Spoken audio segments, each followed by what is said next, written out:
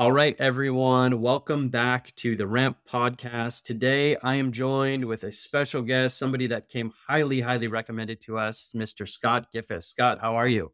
I'm well, thanks. How are you? I am doing well. I'm doing well. But before we jump into those 5 questions that we ask all of our guests to get that apples to apples comparison, want to give you a chance to answer that all important question. Who is Scott Gifis? Well, first and foremost, I'm a dad of three. I have three daughters I'm very proud of. I would say I'm like an above average dad, a below average husband, like a pretty well below average brother and son. But I and then in the sort of professional sense, I've been working in technology for better part of 2 decades, running companies and earlier in my career, different departments, and just really love building companies. I've over the last, I'd say for 2/3 of my career has been sort of earlier stage companies, mid stage companies, hyper growth, and really love that sort of hair on fire sort of stage of companies growth. It's fun. You get to be really close to people earlier in their career that are trying to figure things out, and you get to be play the role of a coach and mentor there. And it's a part of me that I really enjoy. Yeah, it's great. Great rundown. And as a father of two young boys, I can tell you, yeah, hair on fire startup thing. I don't even know why we do it to ourselves, but it's like we crave it or it's called to it. That's the only reason we do something as crazy Yeah, it's a as have a sickness. family Something plus, yeah, sanity. plus go into it. It's just absolutely nuts. but yeah, appreciate the context, obviously from previous conversations and conversation with folks close to me who know you. I think you shortchanged a lot of it. You are one of the more impressive folks we ever had on this show, and I can say I'm honored that you graced our presence, and we're excited to learn from you. So when you're ready, I would love to jump into those 5 questions that we ask all our guests. I'm ready. Let's do it, Danny. And thank you. That's very kind of you. I think I've seen other guests on your show. I don't think that's true, but I appreciate it all the same. Wonderful, wonderful. All right. Well, we'll jump in either way. Question one: what is the best investment an early career salesperson can do for themselves and why? This is my own experience, but and this is especially true, I think, today more than ever. But investing in and really building up your acumen as a business person first is really important. When you're selling into organizations today, and the thing about sales is, and if you're genuine about it, because it has a lot of this negative connotation, but if you're genuine about it, you're really approaching it from the perspective of how can I help this customer, right? You're reaching out because you have conviction you can be helpful for them. But in order to really put the pieces together to help them put the pieces together and make a business case, whether it's for themselves as a decision maker or to bring it into the organization, you need to be able to connect the dots in a way that really speaks to how the company works. And so developing that sort of high level business acumen allows you to sort of really work backwards from, okay, this is that problem I can solve over here. This is how it ladders all the way up to the things that matter most in the boardroom. And so it's something I always invested a lot of time in early in my career. I read a ton. And you can always make up for experience by stealing it from others. And so you read a lot of good books, you pay attention, you're genuinely curious. I think those are the things that more than anything else will really help you in your career, not just as a salesperson, but as you progress, whether you want to stay in sales or do other things. It's just important. Yeah, great points there. A few things off of what you said. So I think there's that quote that's something like great artist copy, amazing life-changing artist steal, something like that. But I think that's exactly right. And then the other thing is the business acumen part. A lot of times when you get into these early career sales roles, you're thinking like, I just got to do the job, right? I got to hit my number. I got to make the calls. My inputs have to be this. My outputs have to be this, or I'm out. I'm getting fired. And really, when you take a step back, the reason that I think sales is changing so much today and why it's becoming a strategic oriented or focused role and something that's looked at differently than it was even 10 years ago, where it's like that image in your head of like smooth talking Wolf of Wall Street type is because you really have to solve that business use case. It's not just about dial for dollars, bulldoze the prospect into buying. Like buyers are too smart now. So salespeople have to level up their game too. And it does start by understanding how functions in a business work together. And do you really have a use case for them? And if you don't, it's okay. You don't need to sell everything to everyone. You just need to sell what you have and the value you have as a salesperson at a specific company to the companies that are direct fits and you can add value. That's very, very good perspective. And it's a long game too. I mean, the world is big, but it's pretty small, and people will respect you when you sort of run your analysis and you say, you know what, actually, I think you're in great hands in the way that you are, and thanks for your time. The next time you're reaching out with a different company or a different sort of solution, and you really believe it's going to be relevant, they're going to take the call from you, and so. And you treat them well up front, it's gonna translate throughout the life experience of that customer as well, and that stuff matters. So yeah, no, it's a really good point. Yep. Great answer. Great answer. Question number two. How has your view on sales changed over your career?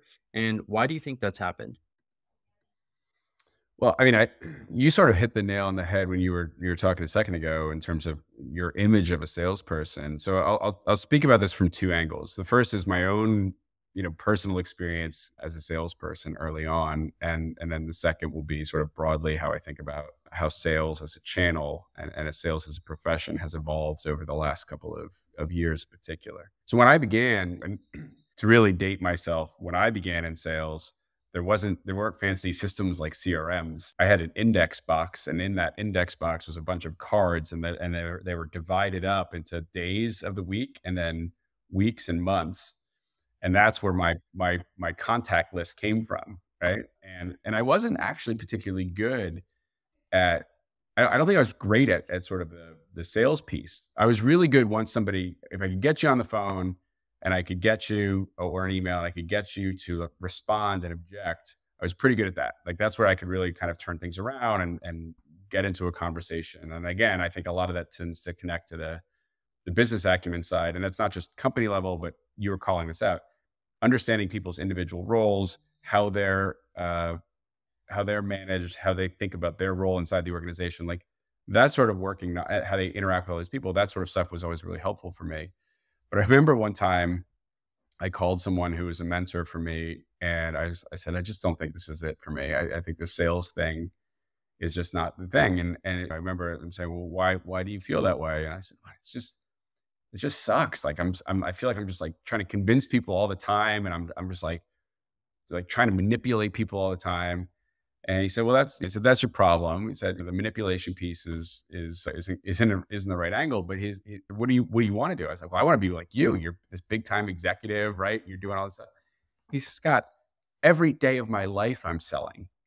He's like, "I got to sell my board on what my vision is. I got to sell the team on what we're trying to accomplish. I got to sell the company." He's like, "I sell every single day." And he said, the thing you got to remember is you got to start from the thing of like what matters to them. Why are you here? What are you trying to achieve? What do you need them to be able to do? What are you guys going to do together? Right. And he just sort of like completely shifted my perspective. And I have to tell you that conversation not only influenced how I sort of looked at the profession and my own role and my own responsibility when I was working with people, but also how I thought about hiring my teams as I started moving up, the sort of profile of the individual that I was always trying to recruit for and hire for, and even as I scaled. And so it was a really important lesson for me. And I really do subscribe to the idea that salespeople, the good ones, and the best ones in particular, they're great problem solvers. They're great at partnering with others inside of an organization, figuring it out and coming up with a solution. And like you said earlier, it's not jamming it down their throat. It's finding out if this can really move the needle for them, and then showing them how and figuring out how to get it done. And saying no when things aren't a good fit. So that was I think a big change. And then as you look at the world today, and there's so much that has changed and evolved, I think the sales profession has become a lot more. I mean, especially given everything that's evolved with social media and all the other channels. Before, sales was just a name attached to a company, and the company was who you engaged with. And yeah, the people do business with people, and the relationships mattered, and all of that was really important. And I don't think that actually has changed. But I think who a salesperson and their persona has really elevated, and their ability to create communities around what they do, and to sort of really be an ambassador of the brand, the story, have a huge influence over how companies think about their strategy and their roadmap. Again, the great ones, that's what they do. And it's because they deeply understand their customer. They deeply understand the market that they're trying to go into. And this is a slippery slope. It's not, hey, if you build me this feature, I can sell more of these deals, right? Give me this widget, I'll do these sales. That's not it. It's, hey, let me tell you what I'm seeing and hearing on the front lines, because I'm actually building I'm developing real relationships and having real conversations with our customers about the things that matter to them the most. And so, and then the other thing, to your point, I think customers were smart before. I think they're smart today. But I think what's evolved is that they're educated in ways that they weren't educated. They have access to a lot more information, both directly and in communities and through networks. And it's just easier to get at information, right? The whole Thomas Friedman world is flat thing. And so when you look at that, you're not coming to them with just a pitch or a story, right? And it's not about your feature set. You really have to understand, okay, well, what are you trying to accomplish? What are the use cases you're trying to solve, and develop that? And so you've got to be good sales folks. Really they have to understand their product pretty deeply, but they have to be able to break it down into those atomic units and understand, okay, well, what are the pieces of this? What are the use cases? What are the stories I can enable, and bring that to life for customers? And so I just think the game has been significantly elevated. I think there's a really unique opportunity for sales professionals to build a brand for themselves, a personal brand, and it's really important. And to build a community in markets that they serve. And then I think they've got to become experts about the space in which they live. They've got to be able to speak the speak. And, and I think that stuff has changed, right? It's not just a couple of sales lines or a couple of sales tactics. Like, I don't think there's as many shortcuts as there once might have been. And maybe that was kind of the point you were getting at. I think today you've really got to make the investment to, again, understand your customer, understand the industry that you play in, understand all the relationships and interconnectivity that exists, and really speak from experience and stories about how what you bring to the table has enriched the lives of the people that you serve. It's really, really well thought out, and a lot of just great nuggets you just dropped on us. The thing that resonates the most is like the salesperson of today, and some of the things that you mentioned on what they need to know and what they need to learn. This is strategic role. This isn't a like phone call jockey, this image that folks probably had in their head of what a salesperson used to look like. It is a very thought out, research driven, data driven, analytics driven role. And it's critically important that that person understands both the power they have, but also the responsibility they have as a steward of this business. Is if you hire folks for early career folks, if you're thinking about sales, marketing, customer service, customer success, otherwise, and you choose sales, it's really important that you understand that this is this is a complex thing you're joining, complex org you're joining, and you really have to understand the sophistication that goes into a buying decision. And today, I mean, you're right. People have so many avenues. You have YouTube that you can just look at YouTube and grab a product review of any product that's out there. If I want to look at Salesforce versus any other CRM in the world, I can literally Google Salesforce versus HubSpot, and there's 100 videos that I can just look at myself. That didn't exist 5 years ago or 10 years ago. So this buyer is educated, they're well informed, and you're right. You can't just dial down this big list of 100 folks. For me, back at my first role was actually at Groupon, and we manually inputted individual leads into Salesforce, like one by one off of Yelp. And for you, it sounds like off a note card, right? Like just dialing through a note card. That like I can just get to more volume to make this work doesn't really exist anymore. The buyer just knows more, and you have to adapt. Salespeople have to adapt, and that's strategic. The buyer knows more. It's harder to reach them, right? There's so much technology that's automated, and frankly, automation is just like alcohol. I mean, if you're happy, maybe you'll be a little happier. If you're sad, alcohol is not going to fix your problem. If you got a fundamental problem in your outreach, doing it 1,000 times a day isn't going to make it better, right? And so, yeah, 100%. It's interesting. Yeah, good discussion. Good discussion. I don't necessarily want to end that one, but we do have to move on to question number 3, which is what is one mistake that you made early in your career that shapes the way you operate today? I have to pick just one. I mean, I made mistakes yesterday that change what I will do tomorrow. Well, I think if I'm looking back, I had I've had a lot of great mentors in my career. I've been really lucky in that way. And but one of the early pieces of feedback I got was sort of in the sort of softer skills. Like I look, I'm from Jersey, kind of tend to be pretty rough around the edges, pretty direct, and I'm inherently sort of a type driver sort of personality. Like indecision makes me crazy, right? Got to keep the ball going forward, that sort of thing. And I had a mentor who basically sat me down and he talked to me about the different sort of communication styles and personas and that sort of thing. And it was eye opening for me because it had never been something that I'd invested the time and energy into. But really being able to read and understand body language and understand, it was harder today on Zoom, of course, but really try to pay attention to the other person. And I think I probably just sort of went in and like pulled the drawstring and just threw up on people early on. And I learned, and I wouldn't say I'm great at it, but I'd say I learned how to try to pay attention to the person I was talking to and adjust my communication styles, my communication style, the sort of language I use, just my overall approach in that way. And so I think that was if I'm going to cheat here, I'm going to do two. That was one. And then the other thing is just be really careful about what you think you know. And I'll tell you a funny story. So I've been really lucky, excited in my life to join companies and industries that were leaders in their space, but not yet, and in a space that was evolving really quickly and there was just always tailwind. And so one of the companies that I joined early in my career was a company called Career Builder. And we early in the Career Builder story, Career Builder was all about the sort of movement from print ads to digital and basically putting recruiting advertising. And then it got a lot more elaborate over time with smart data and other sort of solutions that we brought to market. But in the beginning, it was really about, advertising online for key jobs. And I had some early success and I got to do some neat things. And it was a great couple of years for me in my career. I had a lot of development, but one of the things that I was in charge of was the healthcare vertical at one point. And I, I'll never forget, I had this huge meeting. It was with a big, like 6 hospital system or something like that. And this was around, I mean, there's still nursing shortages and everything else and nothing but love for our frontline workers and the whole bit.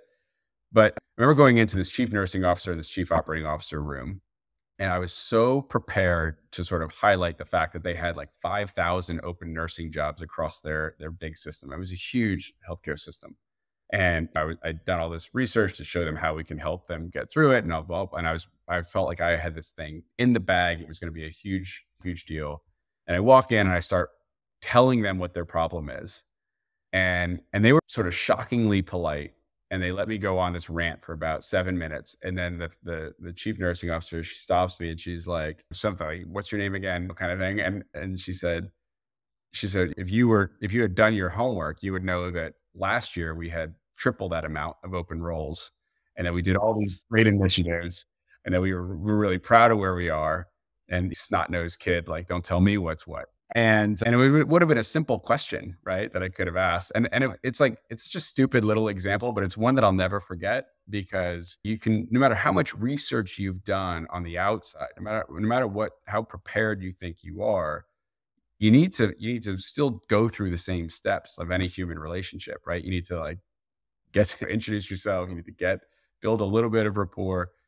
You need to give them enough to help them feel like it's worth their time to give you enough, but you have to get some information. You have to get some things. And so there's a lot of cliches out there and what happens when you assume and the whole bit, but it's really true and it's really important. And so no matter how much you think you know, you've always got to be comfortable learning, and you have to know that you're going to be able to learn from everybody around you all the time. And you always have to have that level of humility as you go into those things. So I don't know if those are good examples or bad ones, but those are two things I think of a lot.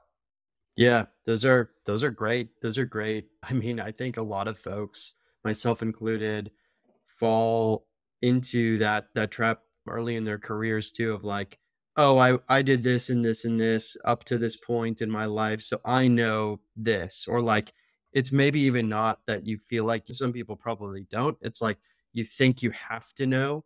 So you're faking the persona of the expert when really the folks that I admire the absolute most in business or in life are the ones that are just so curious about whatever they're doing or even other things that they're not exceptional at today. Like give me 10 folks on a team or 10 folks that I work alongside, I would much prefer 9 of the myself and 9 others, the 9 to just be intensely curious than all of them be super expert in, like, whatever their craft is. I just want somebody who's, like, gonna figure it out, and that doesn't come from knowing all the time. It comes from being able to learn and grow and understand these new complex problems, whether it's a one sale opportunity or it's building a massive business or even learning learning a new sport, right? Like how do you learn how to do something new hobby? It's you just got to start as a beginner and like accept that that's the brain you have today and that you can get there over time. 100%, Danny. Like the sign of someone's intelligence isn't what they know; it's what they know to ask, right? And that sort of that genuine curiosity is such a critical thing for humans in general, but especially in sort of the sales profession, right? And yeah, it's an important point. Yeah, for sure, for sure. Next up, somewhat in line with that, but who has had the greatest impact on your career? And if you could expand, that'd be great. This is a really tough one to answer. As I said, I've been really lucky throughout my entire career. I've worked for incredible people. I've had great mentors, coaches. So this is a tricky one. I mean my dad played a big role early in my life, and I my best friend's dad, who was sort of like dad number two for me, was a top guy at J&J for years, and I go to him for a lot of advice over the years. So they really important people. But I guess I go back to my career builder days. I worked for this woman, and again, this is not like I work for incredible people, but I worked for this woman, Beth Prenier, and she was like your classic, just like world class sales leader, and she was just a great sales person too. But she was such a great leader at her core, and a lot of the lessons that I keep today in terms of leadership, I take a lot from her. I think she had an oversized impact on how I approach leadership. It was never about her. She deeply not just believed and spoke to, but like lived servant leadership. Her team was always on a pedestal, and she was the first person there to protect when things weren't going the way that they needed to go. And so, and I had lots of leadership roles before, but I never really worked for someone who knew what it was like to build a leadership organization. And there's just tons of learnings. And there was a number of folks actually in that organization that I learned from. Mary Delaney was another one. But and then over the years, I've just had really great bosses and mentors who have since become great friends. So I've been really blessed throughout my career in that department. That's really cool. It's really cool. I've kind of an offshoot of this question. The folks we bring on to the podcast, generally speaking, have very impressive track records and have worked at many stops along the way with great leaders, great leadership teams. It's more for the early career professional. So sometimes folks just one put, I mean, generally speaking, put a lot of pressure on themselves to make this early career decision of like, where do I work? What do I do? But other times they put so much pressure on themselves that they forget that it's really about who you work with and who you end up reporting to if you do have a boss in your first role. For somebody who perhaps made a misstep and ends up working for somebody that they just can't jive with, or that person is a poor leader. What do you do in that circumstance, and how do you get out of that to align yourself with somebody that you had the opportunity to work with, somebody who does follow the servant leadership principle or really is for their team or for their company? Like, how do you get out of that situation proactively and just jump into something new?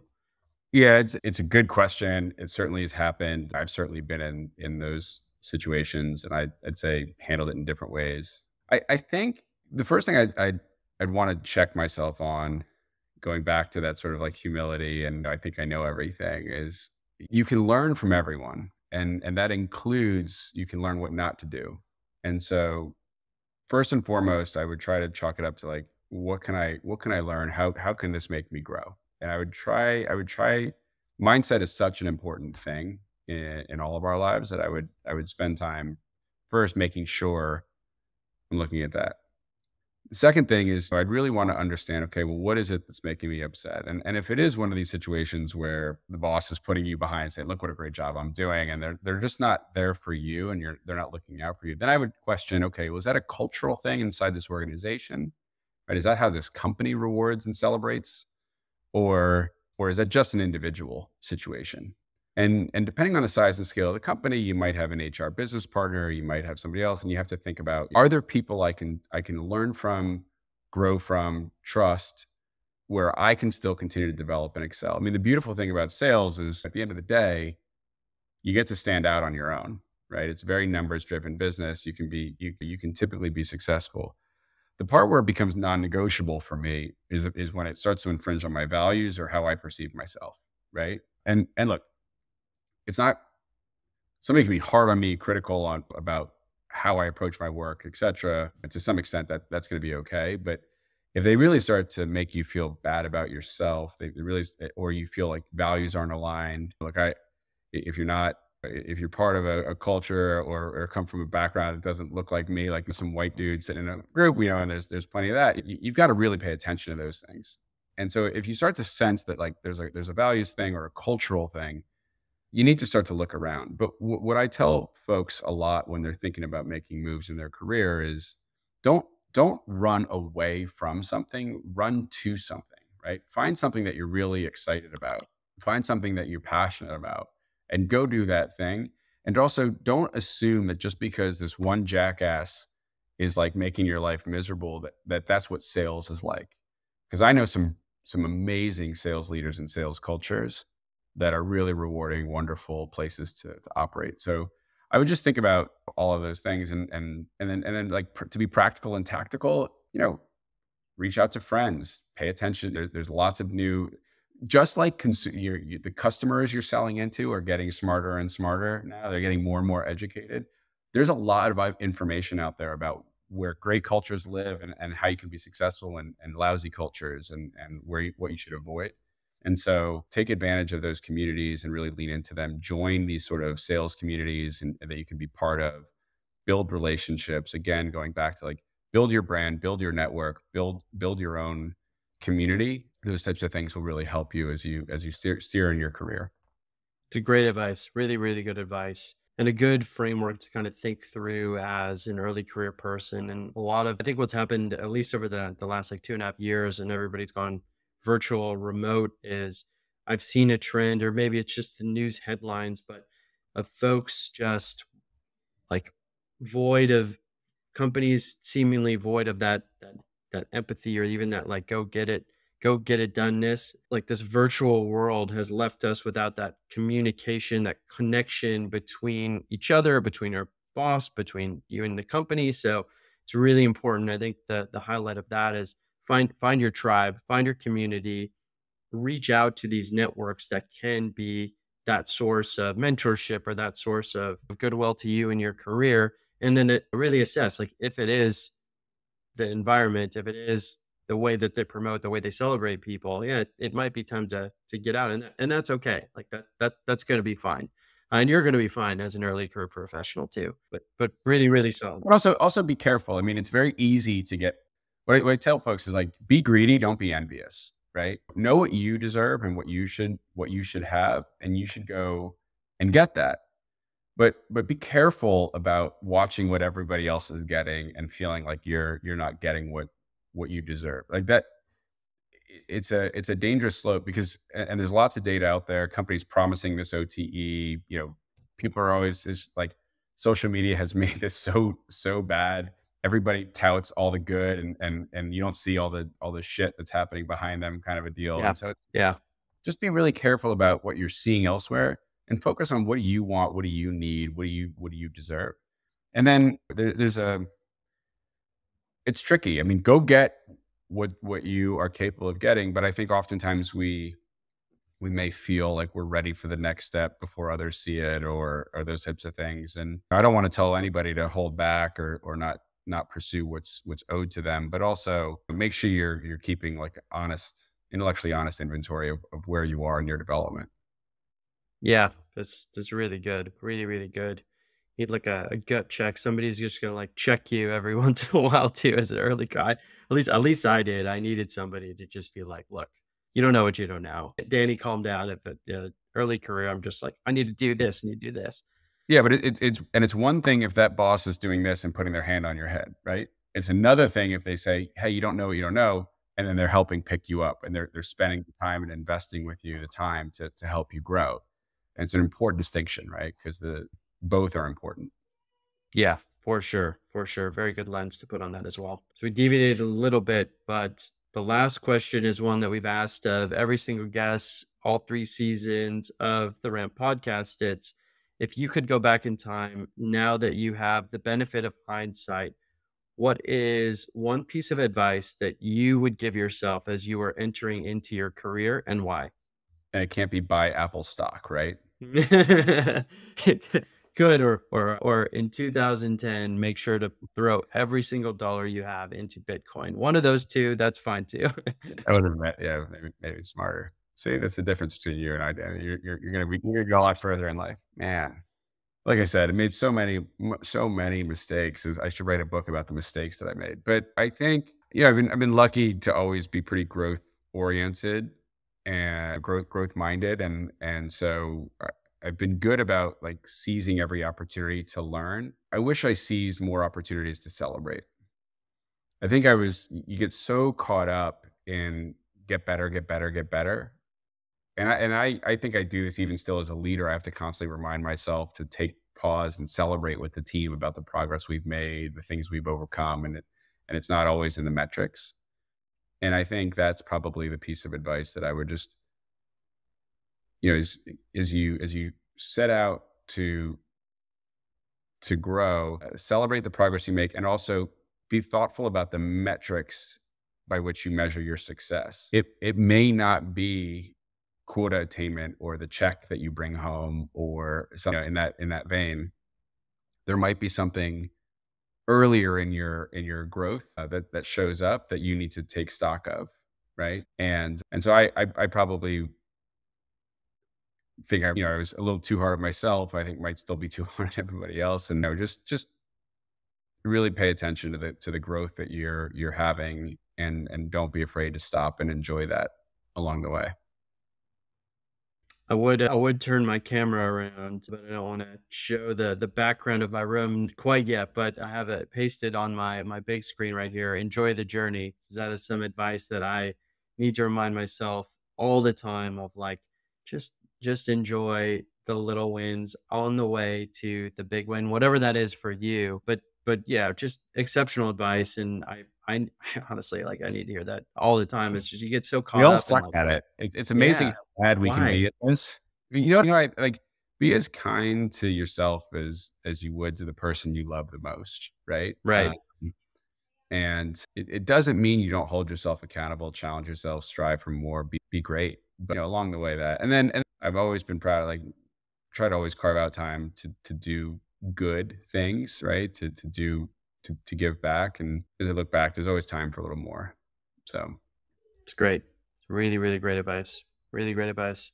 And a perfect place to end. Scott, incredible, incredible conversation. Thank you so much for coming on and sharing your wisdom and your guidance, and really just the learnings that you've had over your career. I know our audience is really going to appreciate it. I appreciate it. It's even confirming in the end, like, got to enjoy the journey too. But before we let you hop off, where can folks find you? Where can folks reach you? yeah, I mean, you can certainly find me on LinkedIn and reach out, connect. Love to make time there. Try to block out time to just meet people a couple times a month just to create slots. And I know this part wants just to plug stuff. I think, look, I just would hope everybody gets something out of it and love the show. I hope people keep watching, or watching, listening to the podcast here, Danny. Like I said to you in the earlier conversation, I was very intimidated when you sent me some of the other people that have been on this show and the lessons that they learned. I took a lot out of it, so I hope people keep listening and learning a lot, because it's a great program you're running here. Thank you. Thank you. Really appreciate it. I'm sure they will. And we hope to have you back someday soon, Scott, on the Ramp podcast. Thank you so, so That'd much. be great. Thanks so much, Danny. Appreciate it. All right. Talk soon.